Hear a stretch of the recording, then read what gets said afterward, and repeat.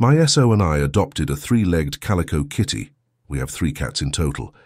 When we brought her home, she was so terrified of being in a new place that she pulled the vent cover off the vent in our living room and crawled in and somehow made her way under the trailer. She did this twice. The second time she managed to push the heavy stuff off the vent first and then pulled the vent cover up. We got screws and screwed them down after that.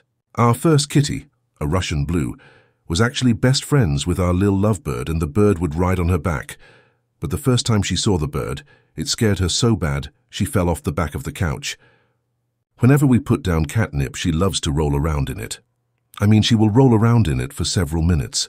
She also had a cat toy our neighbor gave us that hung on the doorframe with a long elastic cord and a toy mouse on the end. She would regularly test the durability of said cord by stretching the mouse all the way around the corner into the living room until it couldn't go any farther, and used it as a toy mouse missile.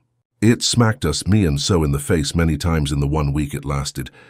And then we have the tuxedo kitty, who has climbed into a stranger's car through the open window, likes to drop hair ties in the kitty fountain, along with other random things on occasion, eats so fast she makes herself sick.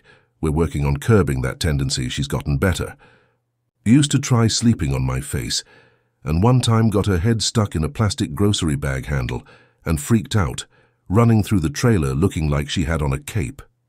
After a minute of this, she got her foot caught in the other hand and tripped, at which point I was able to free her from the bag. Once I stopped laughing, she loves the crinkly noise grocery bags make, so for the life of me I can't keep them away from her.